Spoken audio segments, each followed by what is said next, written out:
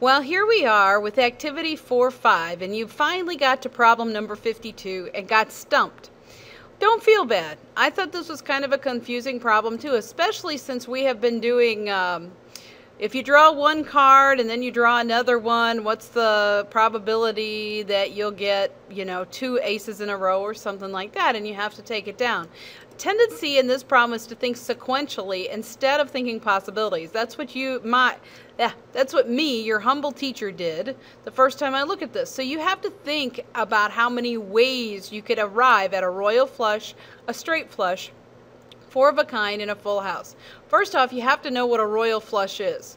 Royal flush consists of the same suit, and it goes from 10, Jack, Queen, King, and aces are high. There's only four possibilities in a deck of cards. So royal consists of the highest cards of each suit. Thus there's four possible royal flushes in a deck of cards. So your answer for this first part is just there's only four royal flushes. Now, straight flush is where you have 5 cards in sequence of the same suit. So 7, 8, 9, 10, and Jack.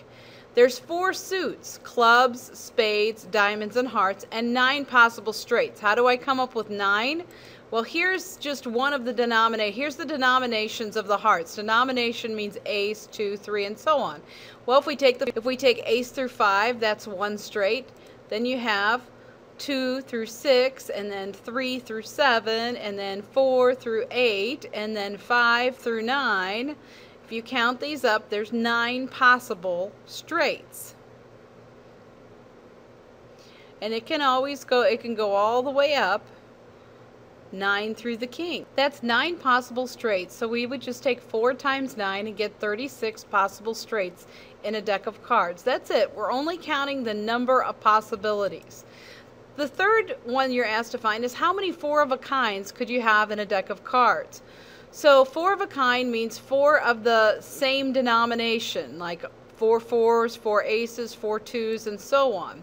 So there's 13 denominations, and then after 4 of a kind, there's 48 other choices for the last card.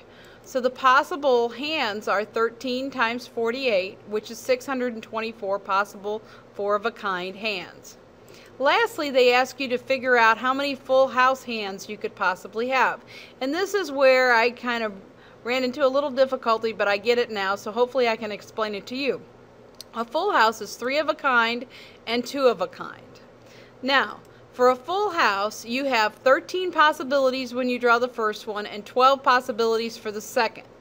So right away we have 13 times 12.